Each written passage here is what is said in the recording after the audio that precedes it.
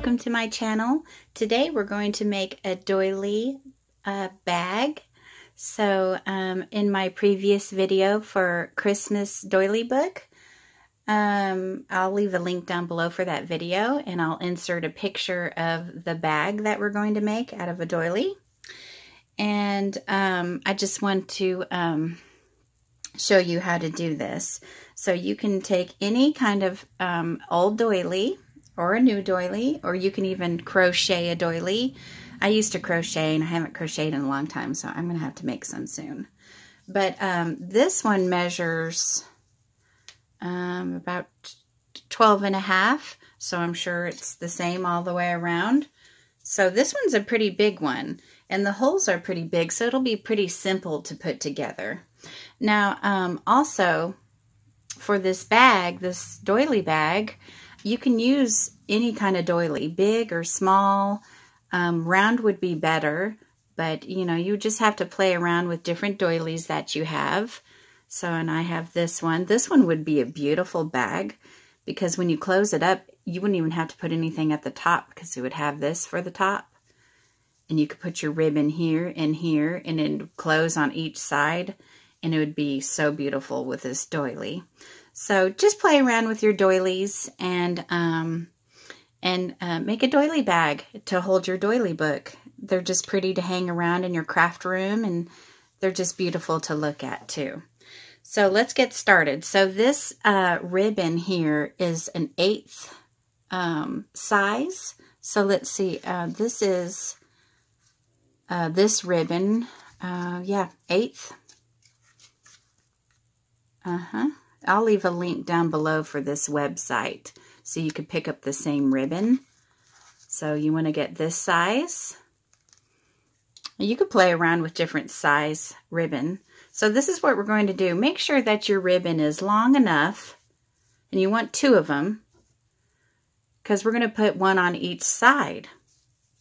So let's see, you're going to need a safety pin, and you'll want to start on this side first or this side first. Either side is fine. And let's use a safety pin, and we're going to put, well, to make it a little extra stronger, I'm going to fold it down and put it through the ribbon right here. And you'll want to start, let's see, so this is the inside of the doily bag. That's the outside. So the inside, you want to make it even. This will make it easier right here. So I'm going to start this one, and you want to start on the outside. Don't start at the very top, because we're going to sew something there. Okay? So, and I don't want to start on the second hole. I'm going to start, well, actually, the second big one. So you want to come in from the outside, okay? So we're going to come in from the outside, and don't pull all the way through. And then we're going to skip 1, 2 on the 3rd hole. So then we're going to come back in this way. It's almost just like a running stitch, but this is, so on the 3rd one. So 1, 2, 3rd one right here. So then we're going to come in, 1, 2, 3, and then out, and go all the way around the bag, okay? 1, 2, 3. And you want to come in and keep it even. Can you see that?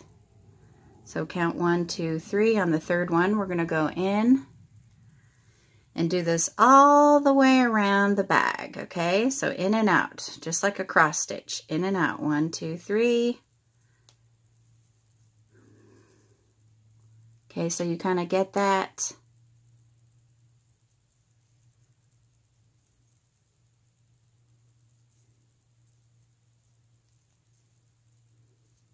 Just a fun way to store your doily books, or anything really. You could even use this for a gift bag or just a purse.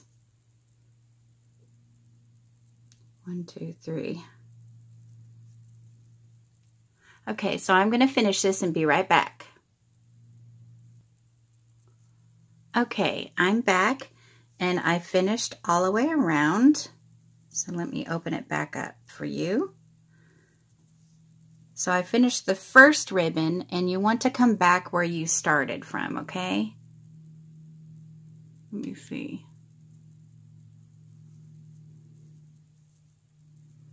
So then I just want to leave it like this, okay? And let's open this back up so everything stays perfect. And then you want to take it to make the ribbon even.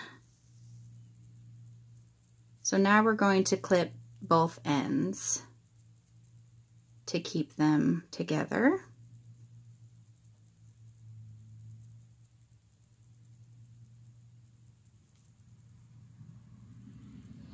A lot of traffic today.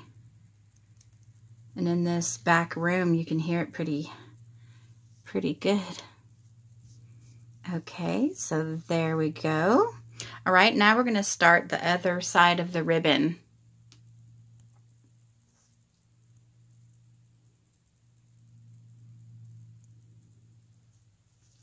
Okay. So on this one,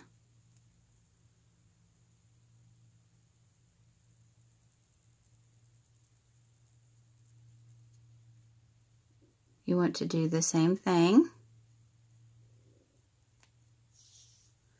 And you want to start on the opposite side. Okay, so over here, and remember, you have to start on the opposite end. And don't worry about the other ribbon. So we want to come a hole down from that. So we're gonna, oh, we got to start from the outside, remember, because you want your drawstring on the outside. And again, so I put it in there on the third hole, and we're going to count again, 1, 2, 3, and we're going to do in and out again, just like cross stitching, and do the same thing. Okay?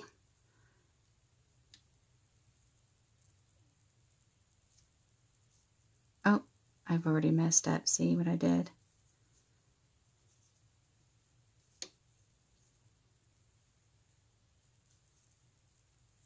Okay, so you want to go in and out, doing the same thing. Okay, so I'm going to finish up this bag and be right back.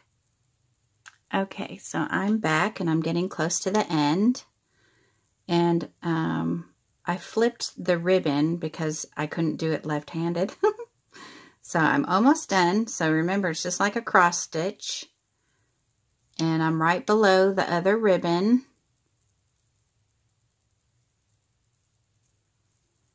And I'm going in and out. And it's pretty simple. There's no sewing here. Except I went down the wrong hole, but it's okay. I'll have to go back and fix that real fast. Don't worry about the other ribbon. We'll pull it tighter here in just a second. So you want to go back to where you started from. So here's where we started from. So we went all the way around the bag.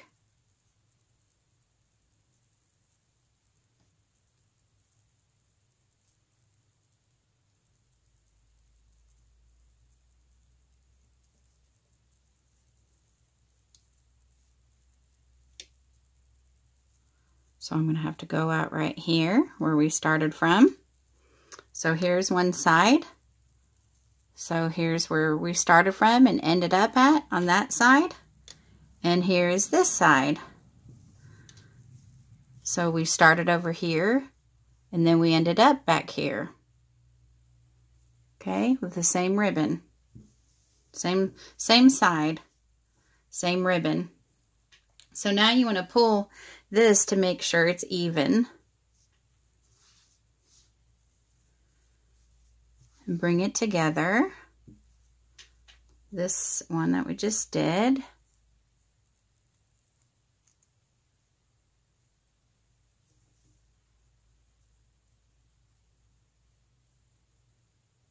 Okay. actually, before we even do that, let's go ahead and put our little charms on the ends here. So all we're going to do is just tie it in a knot. Oops. There we go. And sorry about the loud traffic. I'm in the back room here and it's just so loud. I try to do videos on a Sunday where it's a lot quieter around here, but I live out in the country, but this road is very loud for some reason. I guess it's all the country tracks. Okay, so we tied these on the ends.